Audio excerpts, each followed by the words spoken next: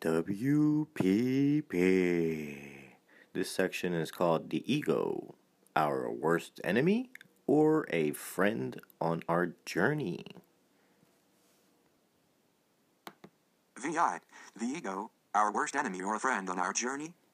Another subject we hear about when we look into the world of New Agers, but even amongst truth seekers in general, is the ego.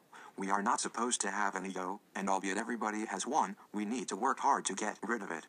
This misconception, I believe, comes from the terms STO, service to others, and SDS, service to self, which also are mentioned frequently in the raw material, but also in the Cassiopean Project and others.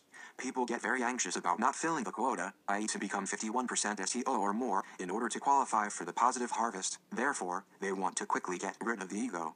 They think that the ego has to do only with self-centeredness and SDS. An ego-centered thought can be a big deal for a New Ager and can cause stress and anxiety. I want to lighten that burden right away from people who might have misunderstood this. The ego is needed and represents our ability to use our will so we can affect and maneuver the world around us. It's also about self-confidence. An ego that is not misused and not puffed up in order to make oneself seem more important than others is a dear friend on our journey. It has to do with self-trust, the ability to withstand attacks, and the knowingness that you can ride out storms on your route. Here on Earth we live in a dualistic reality. Right, wrong, black, white, good, evil, and so on. This is not a natural way of looking at things, but it serves the alien invader force very well because it turns people against each other, and the AIF can trigger one side of a duality to get an effect from the other side of it. It's well planned. As long as we have to deal with duality, we need a strong ego so we can use our intuition and stand by what we know is right.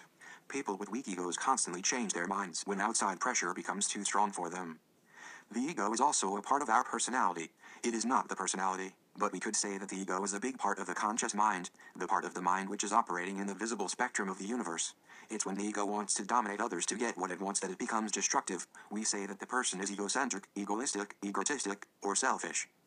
The mix-up here is that in some aspects of the New Age movement, everything having to do with the ego is bad, and therefore, we need to let the whole concept of ego first diminish and then disappear. The belief is then that one becomes much more spiritual and able to connect with the universal consciousness, where everything is one, and ego does not exist. Again, if we want to really go to the bottom of things, we can say that we are all one because everything is connected. The fingers are connected to the hand is connected to the arm to the body to the fire to the oversoul, and eventually, what is you on a larger scale is connected with the divine feminine because she created you outside of time, which makes you part of her, as you are part of the spiritual universe, dark energy. Our focus, however, is not to become one, but to stay separate and explore life with a capital L. Is the purpose for us to ever become one? I think I can safely say that no one really knows, not even most beings outside the Earth realm.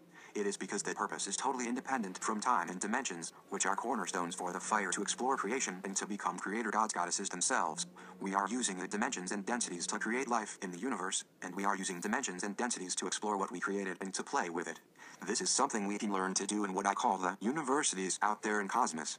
In some universities, we can learn how to be a creator god, and in other universities, we may be able to learn how to build our own energy in order to master shape-shifting, nano-travel, and whatever else we need and want to learn when it comes to our own energy and the power we can gain from it, etc.